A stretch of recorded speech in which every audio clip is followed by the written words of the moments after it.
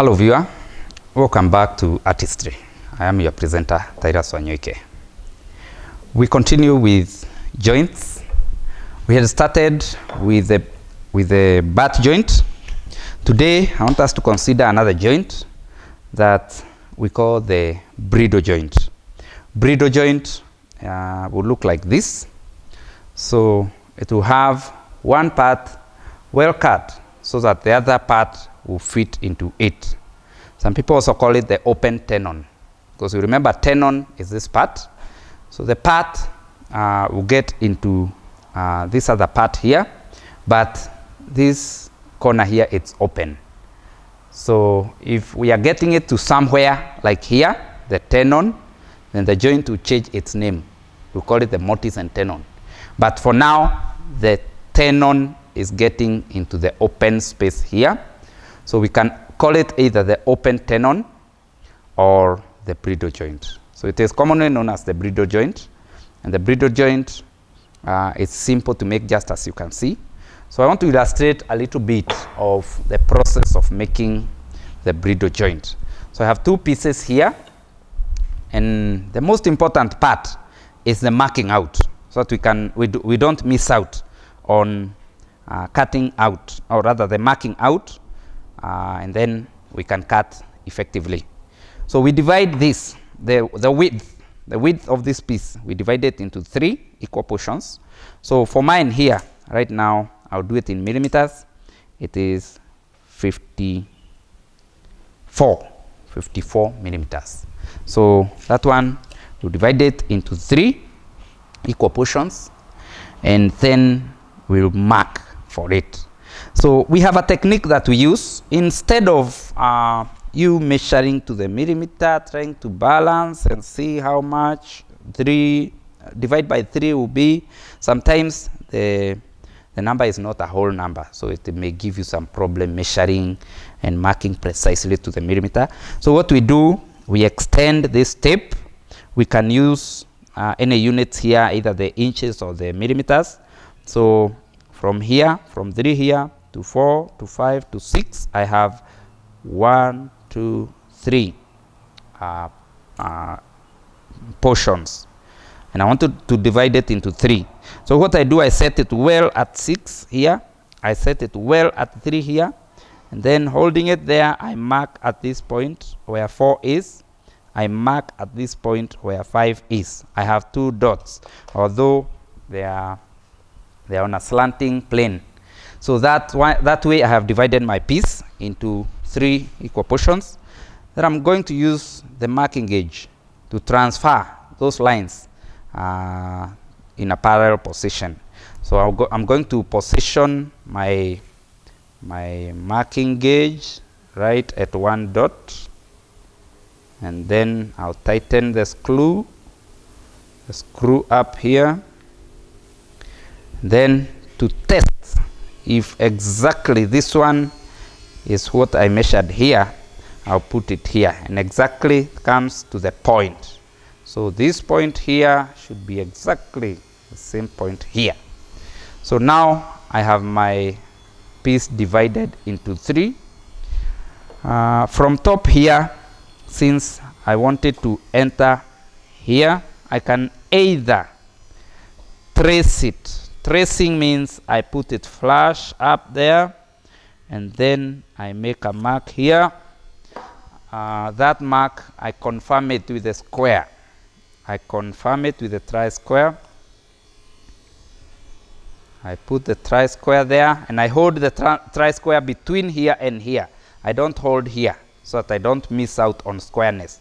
I hold it here. I can hold it right at the center and confirm that line. Confirming means I draw it again now with a tri-square, and then I extend it on the sides here and on the other side here. So the marking out process is very important in the aspect that if you miss out on marking out, then you will miss out the whole concept, or your precision will go off.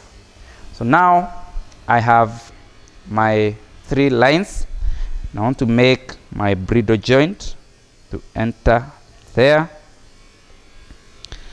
I have my divisions that denote dividing it into 3. My marking gauge is well set. So I'll use those marks now to mark only from here up.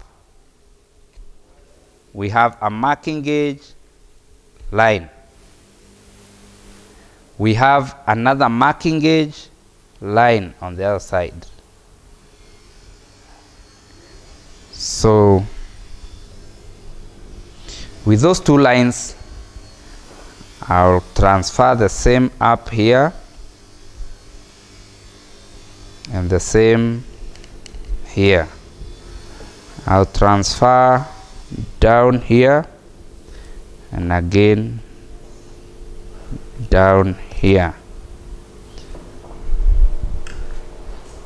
So we have to mark as well on this other side.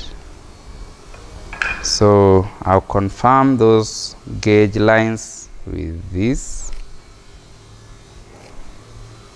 with a pencil.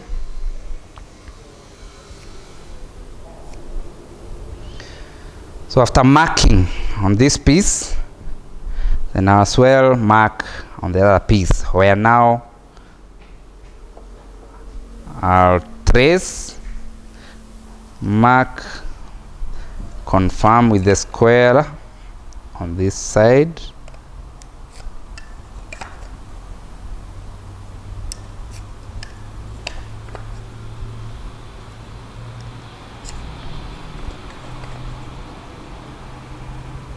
So I'll mark all round and then use the gauge, the marking gauge.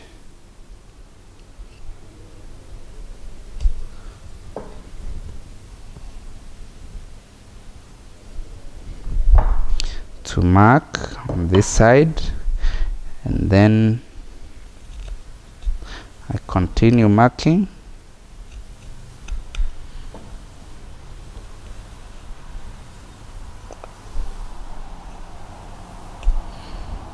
So my piece is now well marked. I'll put the pencil lines again well visible. Sorry.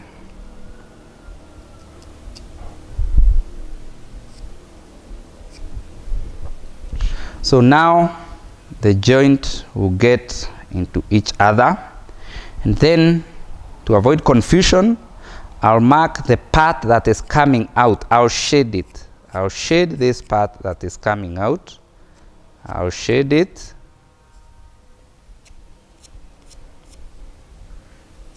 I'll shade it completely so that I will know that part is coming out. In joinery, we use the shaded part to indicate waste. So once I mark it well like that, then that piece, even if I give it to someone to go and cut, they know where to remove and where to reserve.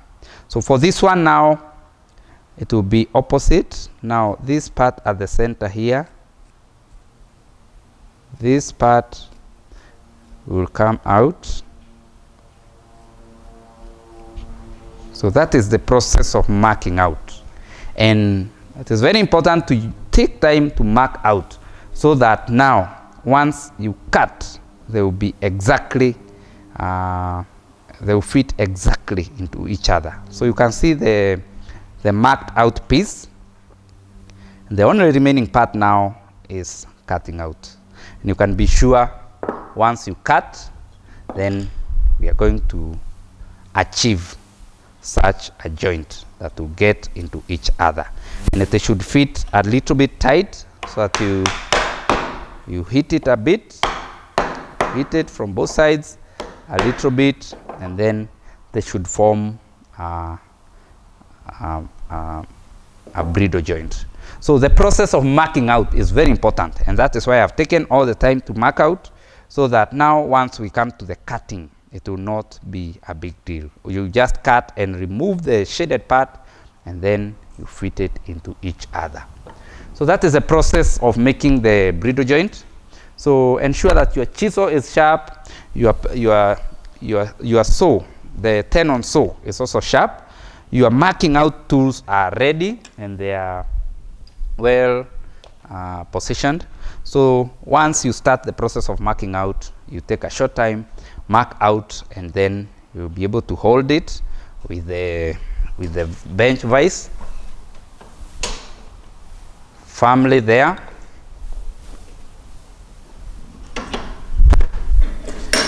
And once it is well held up there, then use the tenon saw to cut.